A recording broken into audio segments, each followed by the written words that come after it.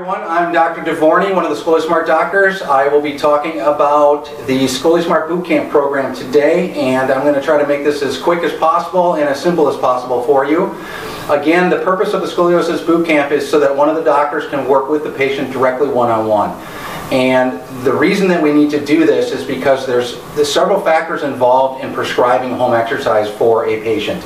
You can't just mail some kind of exercise program to somebody and expect it to work, because there are certain things and certain ingredients that are necessary in order for the exercises to basically create elongation of the spine. And that's primarily the goal of what we're doing with boot camp, is to prescribe a retraining of the postural control system, provide basically equipment for that.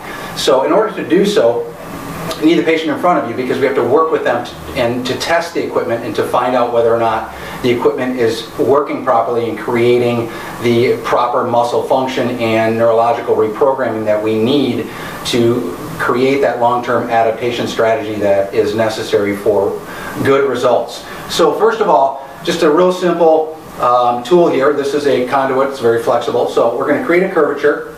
So the purpose of scoliosis treatment, and particularly the ScoliSMART Bootcamp, is we need to do two things. We need to, number one, decrease the resistance of your curvature to change. And what's really holding the curvature in a resistant phase is the nervous system and the soft tissue adaptation over time. So obviously it's a lot easier to treat a 6-year-old because they have less time in the scoliosis. They have less time neurologically controlling the pattern, and they have less soft tissue adaptation over time.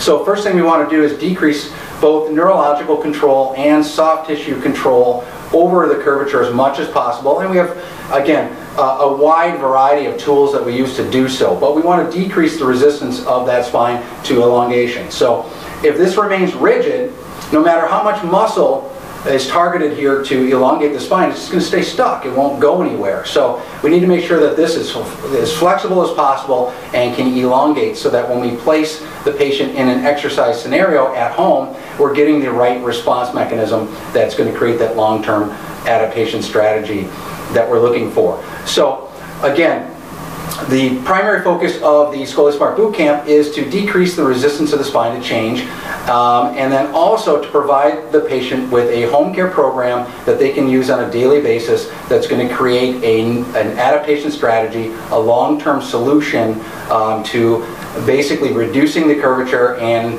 stabilizing the curvature without the use of passive structural force like a brace, a rigid form brace or something like that. So that's essentially why we need boot camp. There's different types of boot camps. There's 5-day camps and 10-day camps, and the reason for that is there's different patients with different needs. So we're basically evaluating the patient and figuring out how much time do I need to work with that particular patient. A lot of it has to do with curve size, because bigger curves tend to be more resistant to change, so you need more time.